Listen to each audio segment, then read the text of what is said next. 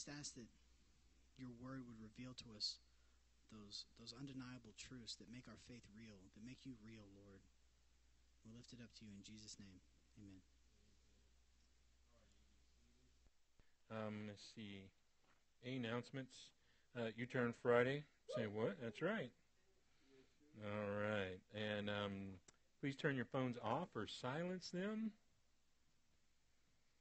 And let's get into this. We have I'm going to be cranking, so I'm going to do at least a half a chapter tonight. I'm kidding. I'm going to try to do 3. So, yeah. No, I'm going to shoot you guys right now. Here we go. Let's pray. Father, we just come to you right now, Lord. We thank you for this time together. We thank you for this moment.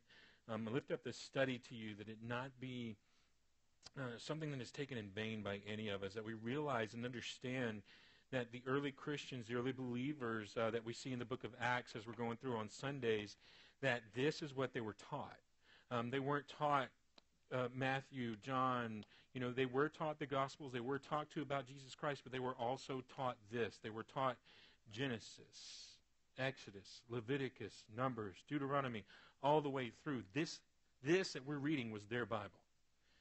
And as we come to this right now, we just pray that you would open it up to us as you did to them, and help us to increase as we read it and to grow as we read it. And we just thank you so much for this time together. In Jesus' name, amen. All right. So one of the things as I was beginning to go into this study and begin to do it is I was reminded, and we're going to be looking at Leviticus chapter 20. We looked at the moral and ceremonial laws last time. And this is the penalties for breaking the law that we're going to start here in chapter 20. But as I was going through this and doing it, shortcuts to me are amazing. And you'll get what I'm connecting with here as I do this, because I love using computers. Marco knows it. He's always talking to me about it, about getting him to show him stuff. But I love using computers. I especially love my Mac. And when I get these shortcuts going and I learn how to use these applications, it becomes this awesome thing to me, because it's like, I feel like I've discovered something completely new, like I just discovered because of the particular Bible app that I have on my computer. When I'm working on my Bible studies, I can put in like a reference. I can just type it in, like Leviticus 20, 1-5.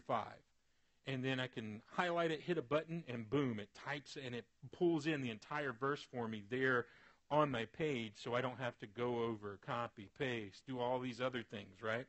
It's just yet something else that gets me going to where I'm trying to get quicker with a click. And I always tell Liz, like, things like this will shave years off of your life. And she's like, I'm just going to do it my way. Stop telling me what to do, right? So, but one of the things that I like about this is not the shortcut. That's not what I want you to get. What I want you to understand is the more and more you really learn about the Bible, the more you let it impact your life, the more different you will be and the better you will be for it. It's the idea that Paul talks about in the Scriptures of the difference between drinking milk, and if you're always crying like a baby, then you're on milk. Okay? But a man, he eats meat. And when things happen to him in his life, he reacts to it like a man. And the Bible tells us that we need to go on from just drinking milk and the simple things of the Word and go into these things that are deep. And that's what we're in here in Leviticus. And the more we learn about the Bible, the more we learn about ourselves, and the more you and I can change. Leviticus chapter 20. Coming into this, again, as another preface, my second preface for the thing, it's like I'm never going to get through this, right? But I just want you to think, you got to understand, these guys have been in Egypt for hundreds of years. They've been slaves for hundreds of years. They've been set free, and then here's the law, right? It's like, oh, man, oh, that's rough. Oh, wow. And then here we go again. Genesis chapter 20, verses 1 through, let's see how far we can get. The Lord spoke to Moses, saying, again, you shall say to the children of Israel, whoever of the children of Israel or of the strangers who dwell in Israel, who gives any of his descendants to Molech, he shall surely be put to death. So remember, God, Molech is the god of the Canaanites, and he was the god of many others. He was known by different names. And oftentimes it would be a metal statue that would be heated greatly with fire. And then they would hit drums really loudly, and they would sacrifice their children upon it. And the drums were done really loud to cover the screams of the infants as it was going on. So this was a horrid practice. And he says, any who gives any of his descendants to Molech, he shall surely be put to death. It doesn't matter how your baby's born, what it is, you don't do this. He goes on, he says, the people of the land shall stone him with stones. And look what he says in verse 3. So this is God himself says, I will set my face against that man and will cut him off from his people, because he has given some of his descendants to Molech to defile my sanctuary and profane my holy name. So he's saying these are people who say they're believers, but yet they're going and they're sacrificing to this God. And then you're going to come in my temple? Your sacrifice is useless. That is exactly what he is saying here. You're going to act like you believe in me and you're going to worship him? It's the same thing with many Christians today. They go and they say, I'm a believer in Jesus Christ. I love him, I love him, I love him. Boom. The moment they hit the doors, they look just like the devil again. It's that idea that you and I got to get. He gave his life for us, and things need to be different. And notice he says he will cut his face off. This is him saying this. He says he'll separate him. That's not even the killing part, right? And it says, and if the people of the land should in any way hide their eyes from the man, then he gives some of his descendants to Molech, and they do not kill him, then I will set my face against that man and against his family, and I will cut him off from his people, all who prostitute themselves with him to commit harlotry with Molech. For you and I to worship other gods, for you and God to do any of these things is equated to prostitution. It's giving yourself away, and the reason that they're sacrificing to Molech is for better crops, better fields, to fit in with everybody else. And this is something that you and I have to be very, very careful of. And you got to understand, again, when people come to Christ, they need to understand our God is a moral God. He is a just God. He is a righteous, holy God. Verse 6, and the person who turns the mediums and familiar spirits to prostitute himself with them, I will set my face against that person and cut him off from his people. Now, some commentators say that cut him off is killing. But I don't see that here.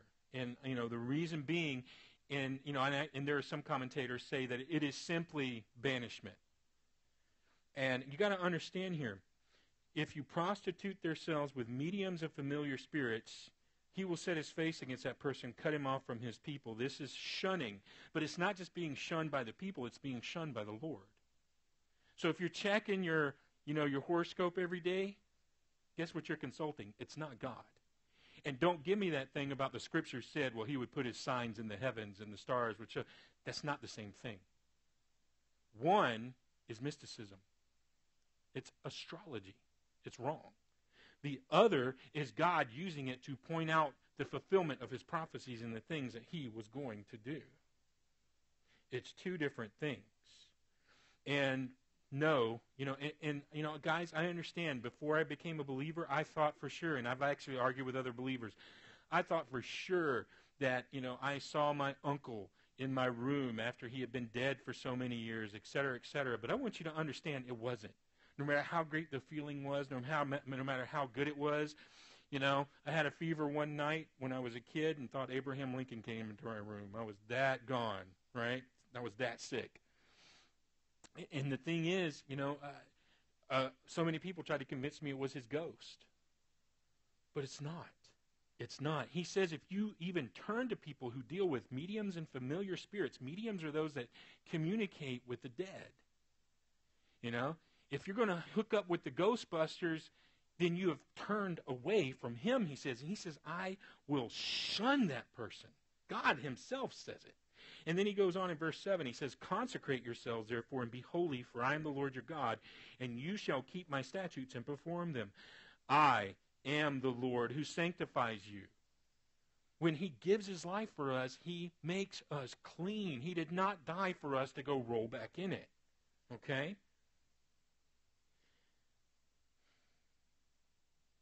I am the Lord your God, and you shall keep my statutes and perform them. I am the Lord who sanctifies you. I set you apart for me. For everyone, verse 9, who curses his father or his mother shall surely be put to death. He has cursed his father or his mother, his blood shall be upon him. The idea with this is you hear it, you know better. For you to go do this is to take it upon yourself. Your blood is on yourself. He's saying you know the difference between right and wrong. And the cursing that he's talking here is not just some kid yelling back at his mom and dad.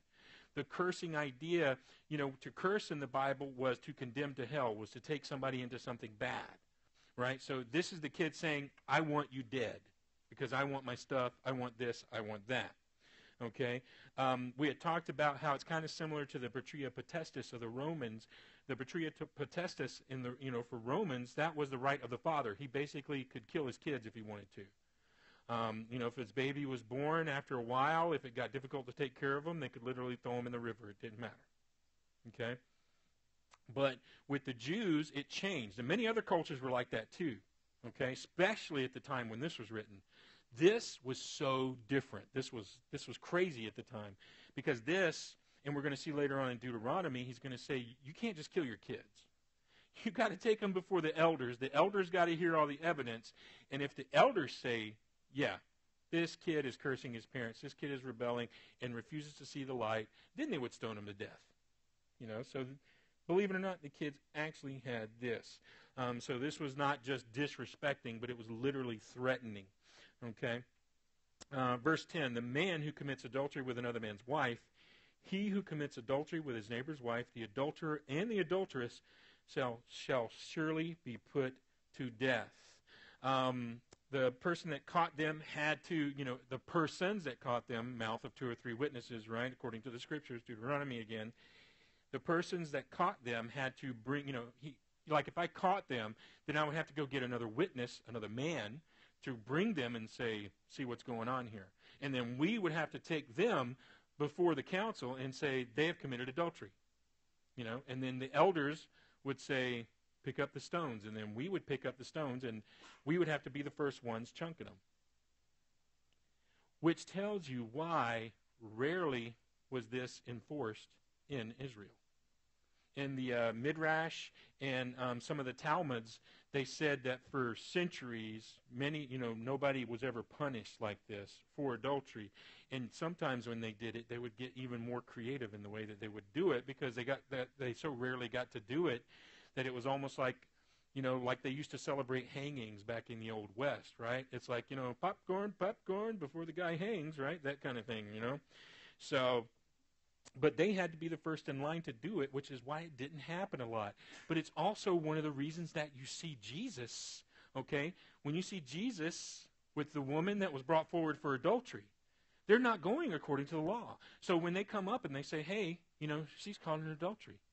Should we stone her? What are we going to do, Jesus? And then he writes in the ground, and then he says, he who is without sin, let him cast the first stone. What that means is you're the accuser. You're the accuser. And it says him and her. So where is he at? For you to do this correctly, if they were to just stone the woman, they would be in sin. And they know it. So everybody drops their stones and goes away. All right. Verse 11.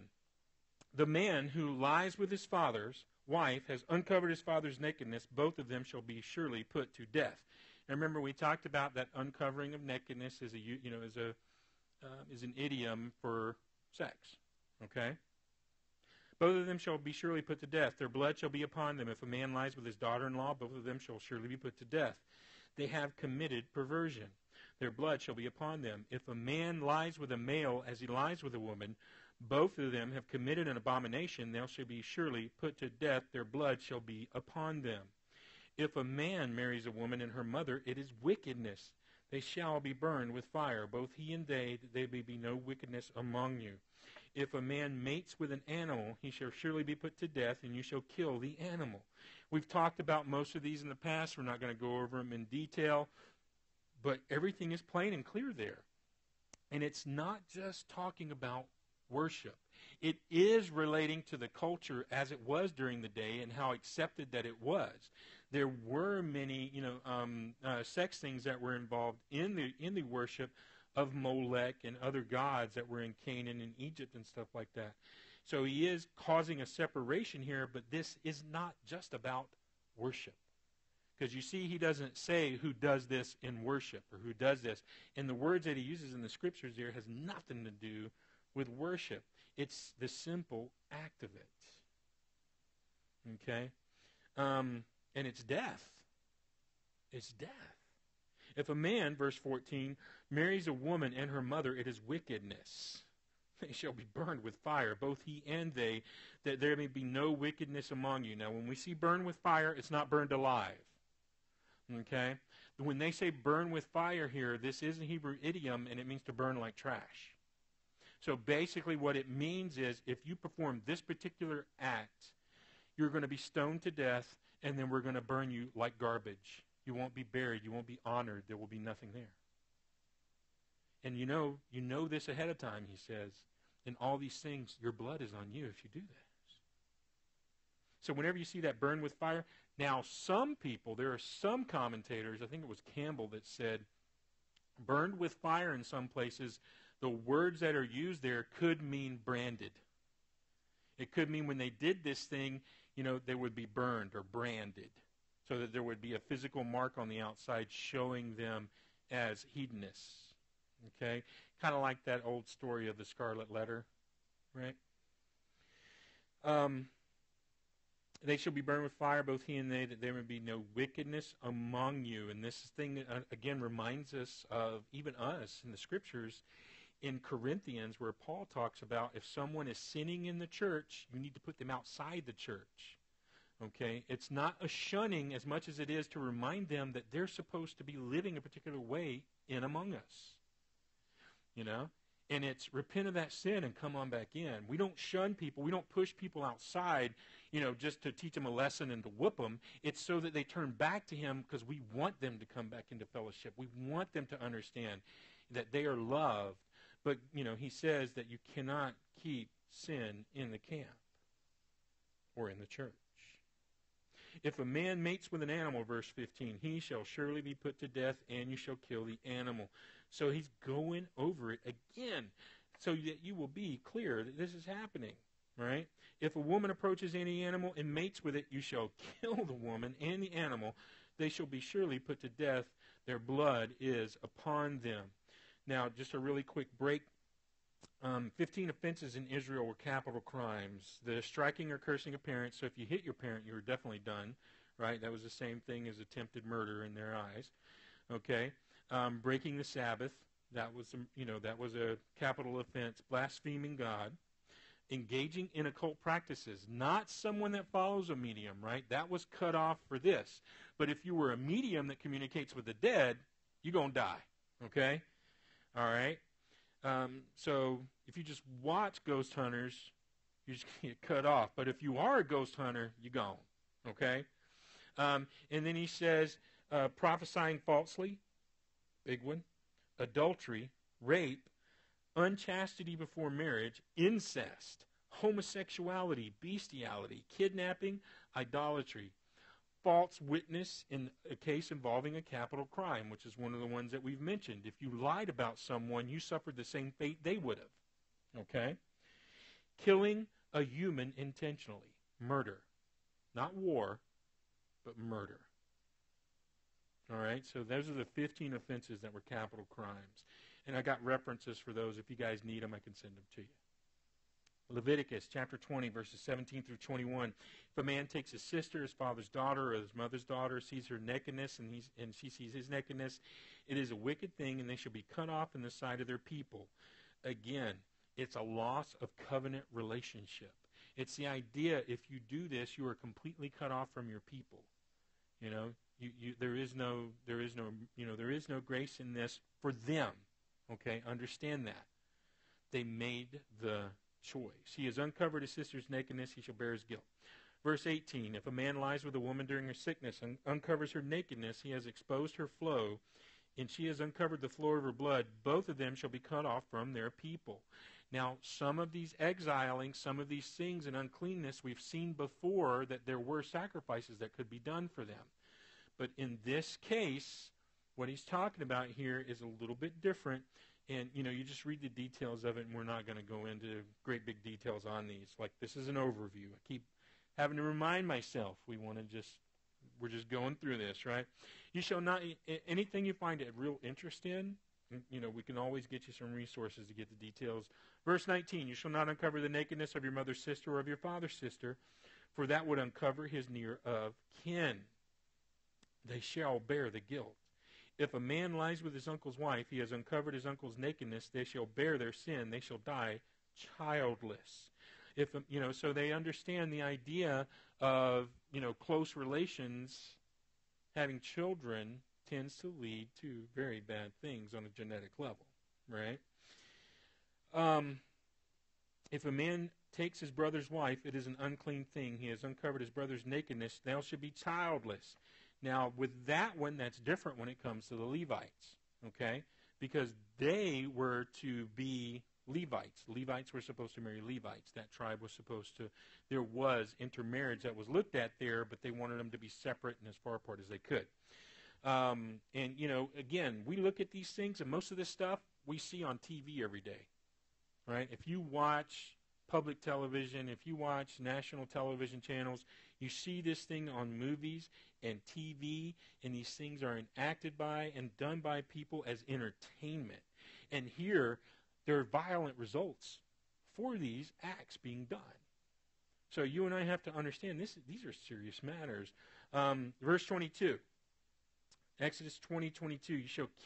You shall therefore, he goes and he says, you shall therefore keep all my statutes and all my judgments and perform them, that the land where I am bringing you to dwell may not vomit you out.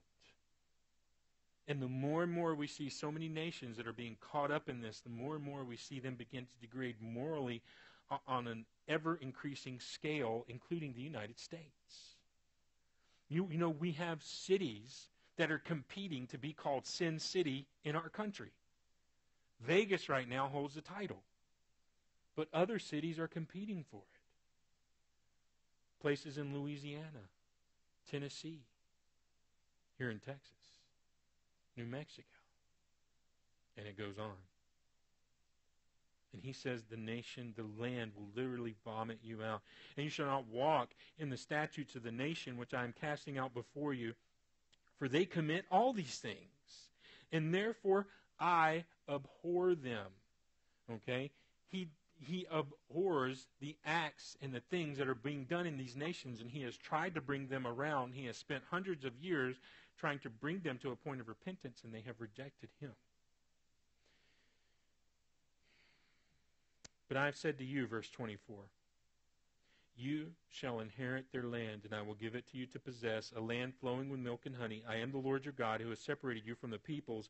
You shall therefore distinguish between clean and unclean animals, or between clean animals and unclean, between unclean birds and clean, and you shall not make yourselves abominable by beast or by bird or by any kind of living thing that creeps on the ground, which I have separated from you as unclean. And you shall be holy to me, for I am the Lord. I, the Lord, am holy, and have separated you from the peoples, that you should be mine. So here it had to be a physical act, and we see in the book of Acts, when he drops down that canopy with the animals in it for Peter, that has now become a spiritual ideal. For you and I to become believers, we become separate from the world, in it but not of it. Okay? And then he goes on. All right, so he says these things, and he says, you shall be holy to me, for I, the Lord, am holy, and have separated you from the peoples, that you should be mine. Peter reiterates that for us. If you go through the book of 1 Peter, you see where he says the same thing. A man or a woman, verse 27, who is a medium, or who has familiar spirits, shall surely be put to death. They shall stone them with stones. Their blood shall be upon them. For you to take part in these practices, and again, if you go by the Gospels, when Jesus is talking to people and he's talking about those, and he gives the story of Lazarus, most of those know that parable, right?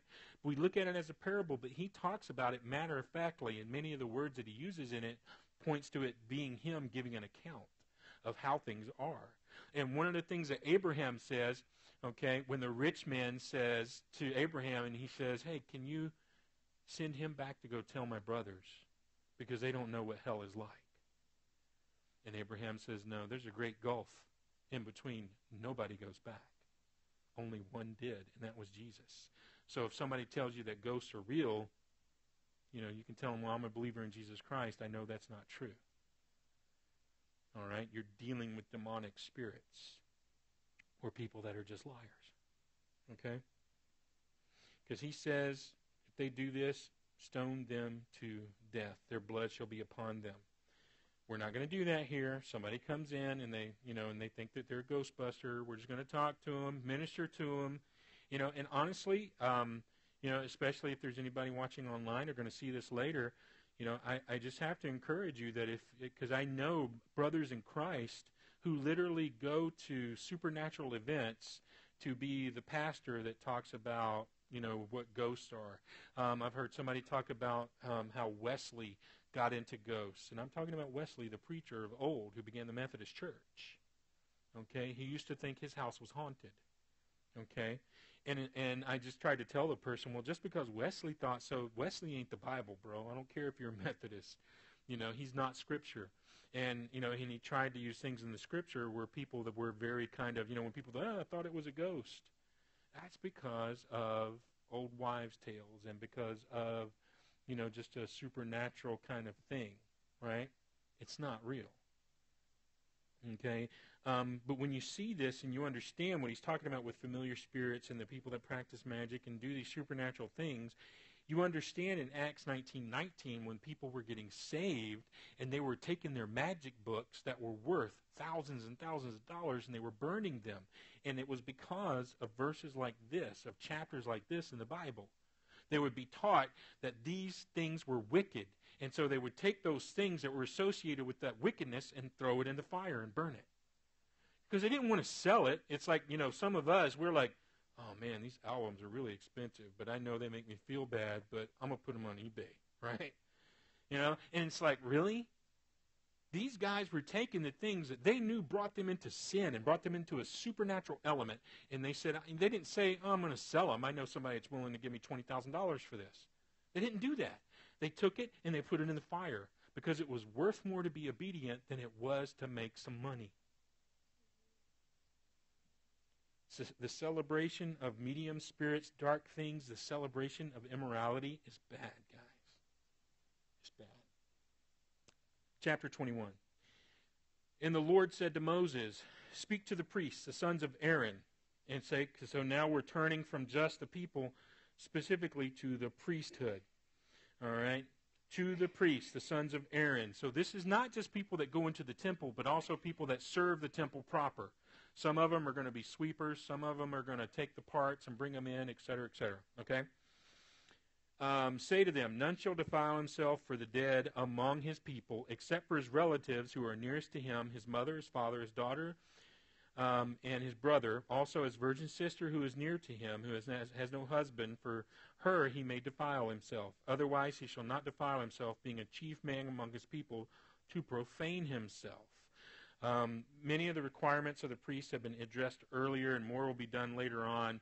And we know in Numbers 19:11 through 14, anyone who touches a dead body is unclean for a week. And anyone who touches a person who touches a dead body is unclean for a day. So he's telling them, you as priests, if a family member dies, your favorite uncle, somebody dies, sorry, I can't go there. I've got to stay here. It's commanded. The only time that they could actually be a part of this process, they didn't have it like us. They didn't do it where, the priest would come in and preside over the body and do these things. Instead, it was, if your immediate relative isn't a priest, ain't nobody saying no words over them but you. Many people wouldn't even go to that. That's why they hired professional mourners, because they were willing to be unclean for money. You get it? Unless you were popular, unless you were rich, most people would avoid funerals or wakes or whatever you'd want to call it, unless there was something free, right? Then everybody shows up. But they couldn't do anything that would prevent them from serving the people. And then he goes on, talking about, he shall not defile himself, being a chief man among his people, to profane himself, verse 5. They shall not make any bald place on their heads, nor shall they shave the edges of their beards, nor make any cuttings in their flesh, which many of the priests of other religions would do as an honor or a sacrifice on behalf of the dead person. We've talked about that before too. Many people would get tattoos and body scarrings for that too. Verse 6, they shall be holy to their God and not profane the name of the Lord their God, for they offer the offerings of the Lord made by fire and the bread of their God, therefore they shall be holy. So the idea of this, he's saying, is, you've got to come before me. You need to be clean. You're not there. You're there to come before me. You don't need to ingratiate yourself with the people. You need to ingratiate yourself with me, he's telling them. You are there on behalf of the people to stand between their sin, to bring the atonement, to bring these things. And as we get into the high priest, you even begin to see that they are a type of Christ. Okay? Verse 7. Verse 6. They shall be holy to their God, not profane the name of the Lord, for they offer the offerings of the Lord made by fire and the bread of their God, therefore they shall be holy. Verse 7. They shall not take a wife who is a harlot or a defiled woman, nor shall they take a woman divorced from her husband, for the priest is holy to his God. Therefore you shall consecrate him, for he offers the bread of your God. He shall be holy to you, for I am the Lord who sanctifies you. For I, the Lord, who sanctify you, am holy. The daughter of any priest, if she profanes herself by playing the harlot, she profanes her father, she shall be burned with fire. We talked about that again, that burn with fire. Does it mean that she is killed and put to death and then burned like trash? Possibly. Okay, notice too, that is the daughter of a priest, a Levite. Why? Because he is separated out from among the people.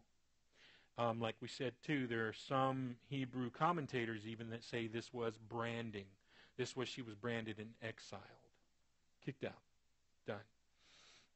Now, you and I, as believers in Jesus Christ, especially as husbands, and if you want to lead in the church especially, in Titus chapter 1 verse 6 says a man is to be blameless, the husband of one wife, having faithful children, not accused of dissipation or insubordination. So even in the church, we're supposed to have children that have been taught how to respect, and if they refuse and are in sin, gone. I've seen it happen in families. I've seen it where the parents were derided by many because the children would refuse and would live in sin, and were even told, all you got to do is repent and stop doing that and you can come home. But they wanted to be accepted no matter what they did, no matter who they are. To live in their sin, and it was not accepted. And that's the thing that you and I might find hard sometimes, because as believers in Jesus Christ, we're supposed to be dead to sin, which means we don't live with it. It's got to be done. Verse 10. He who is the high priest among his brethren, on whose head the anointing oil was poured, and who is consecrated to wear the garments, shall not uncover his head, nor tear his clothes. And we know the high priest tore his clothes during a certain person's trial, right? Broke the law to break the law. Nor shall he go near any dead body, nor defile himself for his father or his mother, nor shall he go out of the sanctuary, nor profane the sanctuary of his God. For the consecration of the anointing oil of his God is upon him. And it's like, I've done this for you. This is done. This is it. You're mine now when that happens. When you step up to receive that anointing, when the Holy Spirit comes on you, you can't be unborn. If you're born again, you can't be unborn. And he says, when that anointing oil comes on you as a high priest, that's it. There's no do-overs. There's no take-backs. Can I get a mulligan on that? It's not happening, all right? And it's the same thing when you are born again as a believer in Jesus Christ. You can mess up. You can goof up. You can, and you can get kicked out of the church. But you're born again. You can't get unborn. And you can go live in sin and be horrible and be miserable and think it's fun, but it's horrid and it's trashy and it's garbage. And then, you realize, I don't have to live like this, man. I don't have to eat what the pigs are eating. I can go be a servant of my Father and enjoy my life. You have been anointed. You know, this is where the priest is a type of Christ. Peter told us when he was preaching to the people in Acts, and he said he was anointed to take the gospel to them, the good news that they've been saved. And just as he's a type of them, he's also a type of us, because Peter calls us priests, holy nation. Do we act like this? He says, verse 13, he shall take a wife in her virginity, because your line is to be pure. A widow or a divorced woman or a defiled woman or a harlot, these he shall not marry. But he shall take a virgin of his own people as wife, nor shall he profane his posterity among his people, for I, the Lord, sanctify him. He is doing something here. He has a purpose here. And the Lord spoke to Moses, saying, speak to Aaron. And then so now he switches gears from the high priest back to the Levites, the tribe. And he says, no man of your descendants in succeeding generations who has any defect may approach to offer the bread of his God.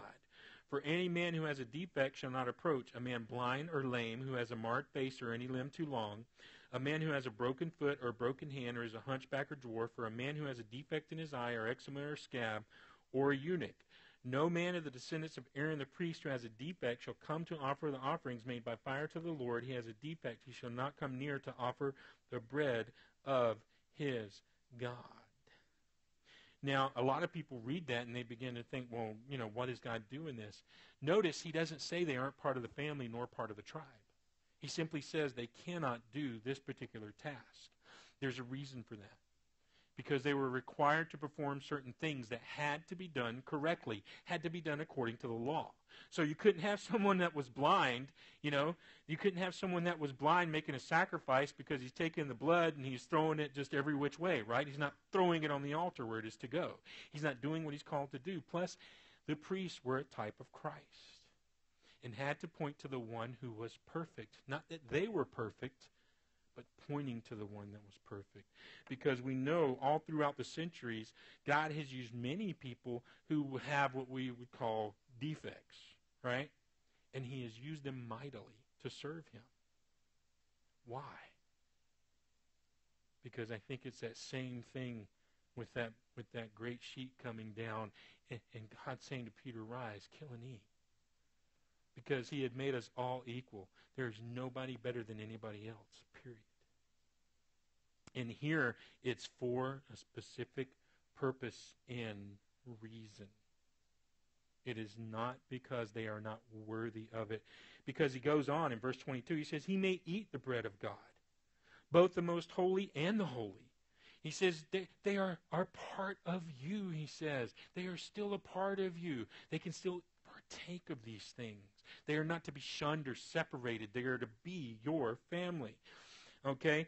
Only he shall not go near the veil or approach the altar because he has a defect, lest he profane my sanctuaries. I, the Lord, sanctify them. Okay? And remember, what happened when people didn't do what he told them to do? Right? Flamethrower. Okay? So when he does this, it is not just for that purpose, but it is to protect the people who are suffering from these things. Because if they do it wrong, they're dead. You get that, right? I just want you to understand this. This is God, again, protecting this, protecting these people. God loves those that suffer in this fallen world. You can read Matthew chapter 4, verses 23 through 25, and it just talks to you about what God is doing here and the people that he's reaching out to. Chapter 22. Then the Lord spoke to Moses, saying, speak to Aaron and his sons. So, now he goes back to the generalization of this, and he says, speak to Aaron and his sons, that they separate themselves from the holy things of the children of Israel, and that they do not profane my holy name by what they dedicate to me. I am the Lord. You know more than anybody to do it right. Say to them, whoever of all your descendants throughout your generations who goes near the holy things which the children of Israel dedicate to the Lord, while he has uncleanness upon him, that person shall be cut off from my presence. I am the Lord. Whoever is a servant of the Lord are there by birth. They are servants. It is not a choice thing. You know, it wasn't when you hit 13, hey, do you want to be a Levite? It was, you're born into this. Now, for us, it's even different. We are born again into the kingdom of God because you asked him to save you, didn't you? He said, save me. And he said, all right then. And he gave you a whole new heart, a brand new being. You don't undo that. You don't go back from that. This is the idea that we are born again. We are sons made free. We were chosen because we were chosen in him when we received the sacrifice that he made for us.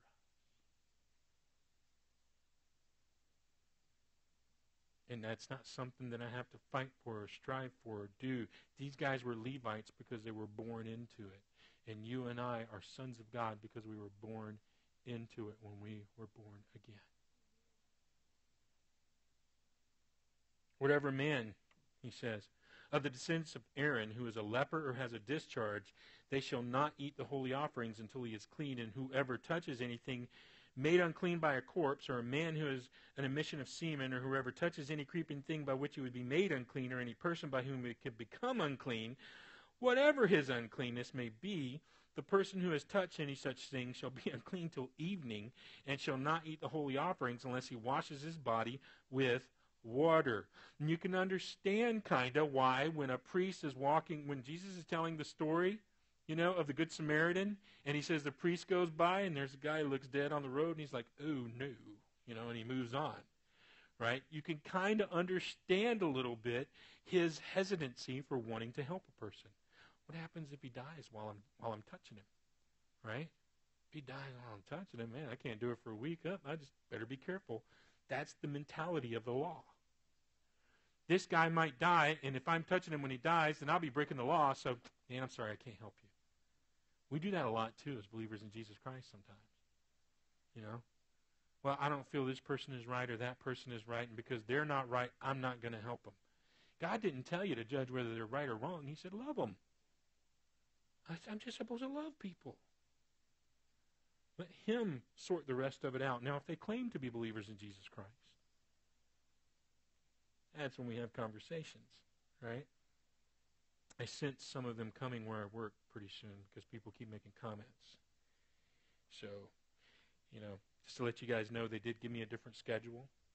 So we're going to try it out for a little bit, but if it continues to impede my service here, then I'm going to step out completely. I just don't think that there'll be a schedule that they could give me that would suffice, but we're going to try it for a little bit. Please pray for me, okay? It is better than the one that I have, but still. Anyway. All right. Okay, where were we at? Verse 6. Unclean till evening. Verse 7. And when the sun goes down, he shall be clean. Afterwards he may eat the holy offerings, because it is his food. That's the only food you got coming.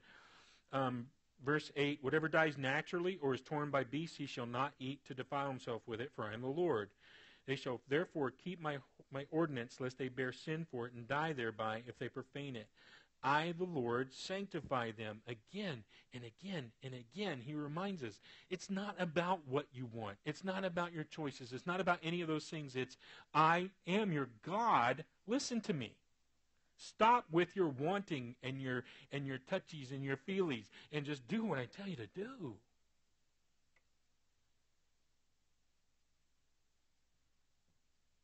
No outsider shall eat the holy offering. So the Levites couldn't have guests over, who were travelers and bring them in to eat, because they had holy offerings there, but they also couldn't bring other Israelites in because they are an outsider. He shall eat the holy offering. One who dwells with the priest or a hired servant shall not eat the holy thing. So if you were an Israelite and you worked for him, you couldn't eat dinner with him, no matter how much he liked you. And that's the same thing that we run into as believers a lot. There are things we want to do with people, things we want to hang out, things we want to do, but to remain separate, not better than, but separate, different, sanctified. We're set apart for his work. And sometimes we've got to say, man, I would really love to, but I can't. And we need to give a reason. We need to let them understand what's going on in our lives when we do those things. When I tell my friend, and I have literally had a friend who tried to get me to go to a club, sometimes called Gentleman's Club, which is not even remotely descriptive of the actual club, right? I've actually had a friend who knew I was a pastor and tried to get me to go with him because he thought, you're under grace. It's not a big deal. I know other pastors that go. That's a person that has not set themselves apart to be used by God. You got to make your choices. I don't go by what people think or say or their philosophy. I go by this. If the priest, verse 11, buys a person with his money, he may eat it. So if the priest has a slave, as he's saying here, the slave has no choice. The slave can't go home and eat like the hired servant can. So he can eat. The one who is born in his house may eat the food. And if the priest's daughter is married to an outsider, she may not eat of the holy offerings. That's even married to another Jew outside of the Levite tribe, many people believe. Either way, it's again that reminder of you are separated for a different thing here. And even the things you eat at home, the things you take part in at home matter. Okay? But if the priest's daughter is a widow or divorced and has no child and has returned to her father's house as in her youth, so she's back under the covering of the home, she may eat her father's food, but no outsider shall eat it. And if a man eats the holy offering unintentionally, then he shall restore a holy offering to the priest and add 1/5 to it. Oh man, that was really good lamb. I saw it just laying there. Oh no. Right? That's a costly mistake, because then you'd have to go get a lamb, add 1/5 to it, and take that and go make that sacrifice. That's costly. Okay? That's like saying, that's like one of them $50 meals, right? That's like going to Cork and Pig. You know what I'm saying? But for a bite, literally for a bite. Okay? That's unintentionally. Verse 15. They shall not profane the holy offerings of the children of Israel, which they offer to the Lord, or allow them to bear the guilt of trespass when they eat their holy offerings, for I, the Lord, sanctify them. And the Lord spoke to Moses, saying, speak to Aaron and his sons, to all the children of Israel, and say to them, whatever man of the house of, so first you think the Levites got it good, right? They don't have to work, they don't have to do any of these things, and it's like, okay, maybe not so much, right? Speak to Aaron and his sons, to all the children of Israel, and say to them, whatever man of the house of Israel or any of the strangers of Israel who offers his sacrifice or any of his vows for any of his freewill offerings, which they offer to the Lord as a burnt offering, verse 19, you shall offer of your own free will a male without blemish from the cattle, from the sheep, or from the goats. Whatever has a defect, verse 20, you shall not offer, for it shall not be acceptable on your behalf. Only a perfect sacrifice is sufficient. And again, we have that point in the type of the priest, which is a type of Christ. You see. And whoever offers a sacrifice of a peace offering to the Lord to fulfill his vow, or a freewill offering from the cattle or the sheep, it must be perfect to be accepted. There shall be no defect in it. Those that are blind or broken or maimed or have an ulcer or an eczema or scabs, you shall not offer to the Lord, nor make an offering by fire of them on the altar to the Lord. Either a bull or a lamb that has any limb too long or too short, you may offer as a freewill offering, but for a vow it will not be accepted. You shall not offer to the Lord that what is bruised or crushed or torn or cut, nor shall you make any offering of them in your land. Now in the book of Malachi, in chapter 1, verse 8, here's what God says when people were doing this on a regular basis. He says, when you offer the blind as a sacrifice, is it not evil? So he's saying you are literally going against what I have said. Is it not evil? And when you offer the lame and sick, is it not evil? Offer it then to your governor. Would he be pleased with you? Will he accept you favorably, says the Lord of hosts? A lot of times we as believers in Jesus Christ, it's like if my pastor came in here tonight, I might act different. You know what I'm saying? It's if my pastor from Houston came in, I might act different. I probably wouldn't. Actually, we'd probably get in an argument pretty soon. But anyway, moving on. I'm messing with you.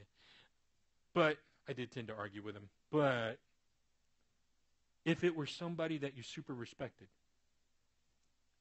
for Marco, it'd be Pastor Jerry, right?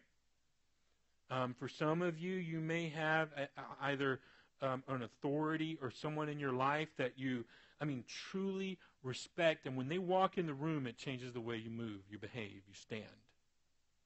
Okay? Some of you have those.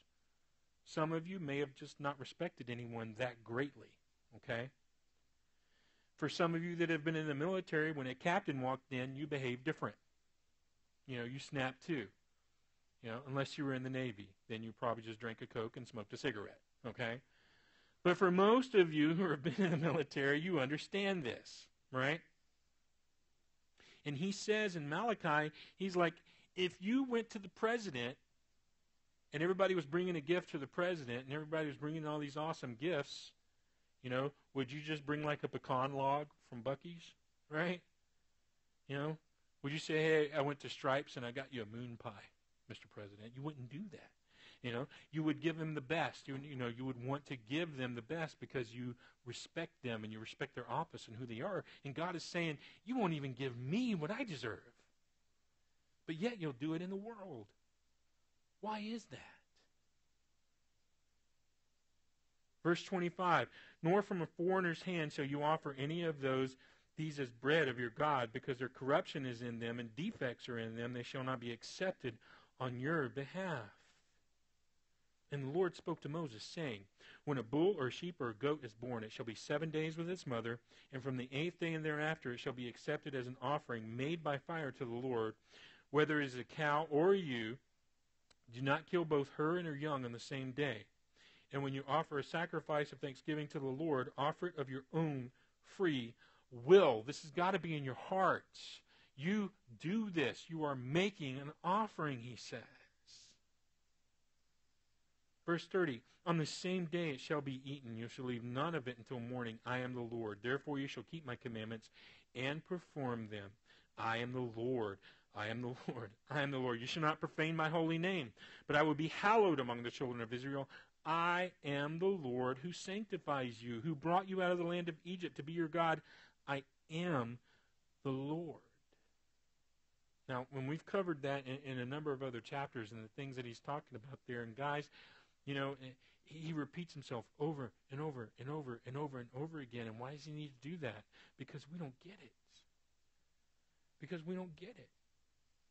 And as we look at this, again, I'm not laying down a law for you here. I'm not saying this is this is what you got to do and this is what you got to do to be saved.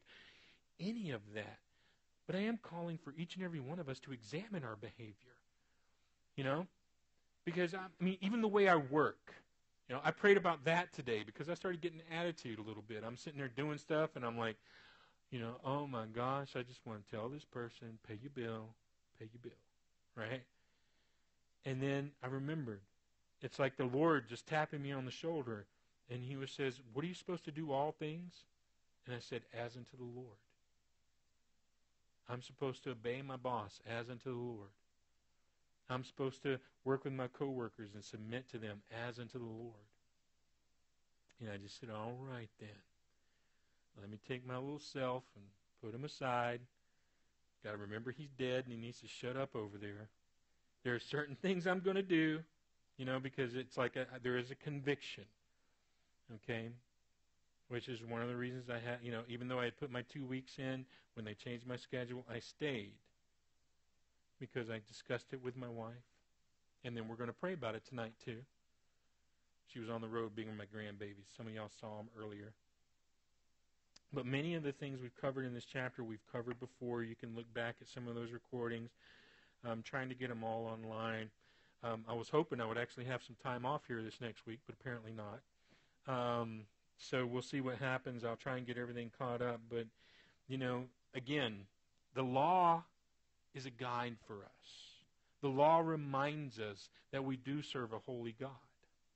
And that you and I, again, we cannot be sinless, but we can sin less. And we can seek to be obedient.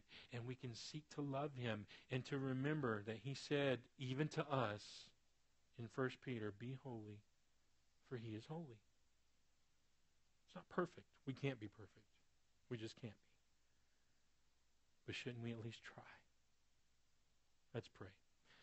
Father, we come to you right now, Lord, and we thank you for your word. We thank you for this time together, and we just lift up these things, Father, not as a whip, not as a rod to us. I pray, Lord, that if there's anyone here that